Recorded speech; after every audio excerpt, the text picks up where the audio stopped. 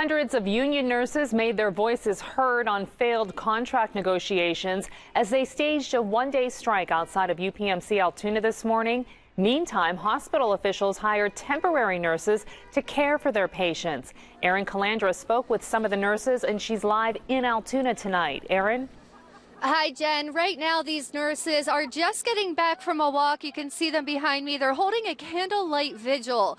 They gathered here just a few minutes ago, gathered their candles, and they did a walk around the whole hospital. They're just now returning, and they've been battling cold temperatures all day. They have heat lamps. They have fires burning out here, anything they can do to stay warm. But these cold temperatures are not going to hold them back from what they believe in. Nurses say after administrators walked out on contract negotiations for the second time, they had no other choice but to hold this one-day strike.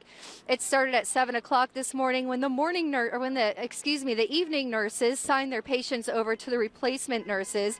Administrators say some patients did express concern over the strike, but according to administrators, as the day progressed, their nerves have been settled and everything is going smoothly. Officials beefed up security today. There are guards in the parking lots and the hallways everywhere you look, and they say so far there haven't been anything to report. And outside of the hospital, nurses say everything's going smoothly on the picket line. They say more people showed up than they expected, and they've been getting a lot of support from this community. It's been crazy. I mean, I'm just so inspired and proud of everybody that's out here, the communities, everybody's honking. We've got all kinds of union, labor people, friends, family, neighbors, politicians. It's been great. The cath lab's running normally, the OR's running normally, the ICUs are doing great. So everything's turning out really well. So we're really pleased how it's worked out.